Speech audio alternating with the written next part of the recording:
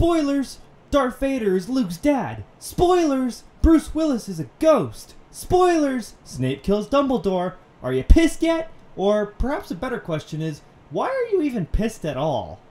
I mean, granted, spoilers ruin the surprise, and for a large majority of viewers, we like to be surprised. We like to witness the unexpected.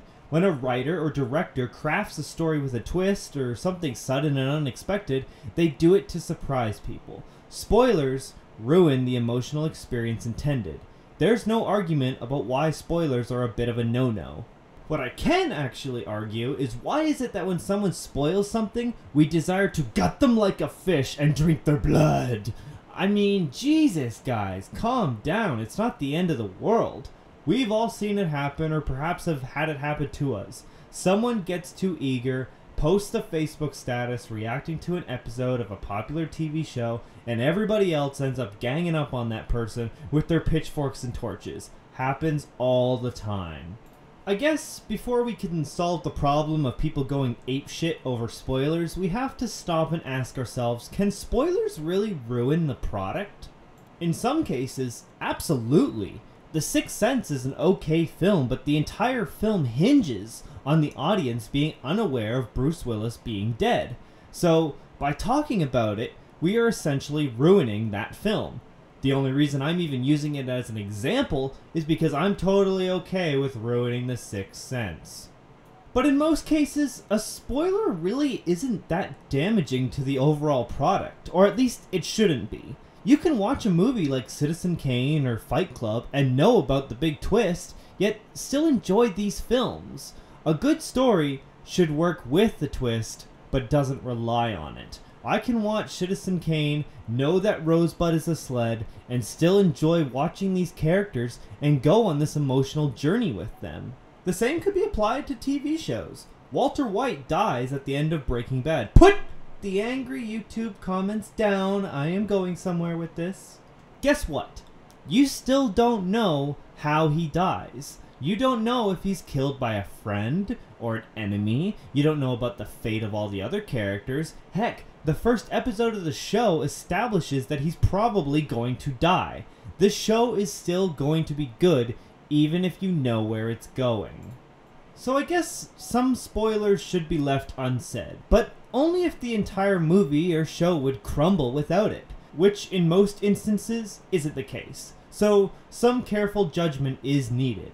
If the show has been building up to it the entire series, best to just leave it be. But if it's just some random character death or side plot point, the show's quality isn't going to crumble if we spoil it.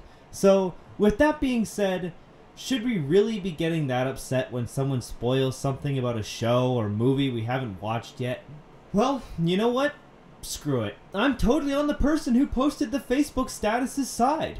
This person is a dedicated fan. They watch each and every episode the night it comes out. If you don't want spoilers, you should be doing the same, or at the very least, staying off social media till you see it. Because otherwise, it's sometimes unavoidable. People are going to talk about things they want to talk about, and they have every right to do so. Yes, some of us have busy lives, and we can't dedicate our time and effort to watching every show the minute a new episode comes out. That's totally understandable, and people should respect that. But don't act like the victim, because at some point, you shouldn't be expecting everybody to cater to your schedule. For example, Breaking Bad ended almost 3 years ago, and I guarantee some people are probably already angry and upset that I spoiled the end of the series a couple of minutes ago. Are we honestly supposed to wait 3 years or more until you're good and ready and caught up? At some point, you missed your chance to be angry at spoilers. Getting upset that someone spoiled something that came out last night is a lot different than getting upset at someone who spoiled something that came out years ago. Also, don't you just love when you post something with a big-ass spoiler warning and then still get people complaining because they read what you posted? If you read something where someone says, "Danger, spoilers ahead," and still kept on reading, that's your own damn fault. Curiosity slayed the spoiler avoider. Both sides need to be respectful to the other.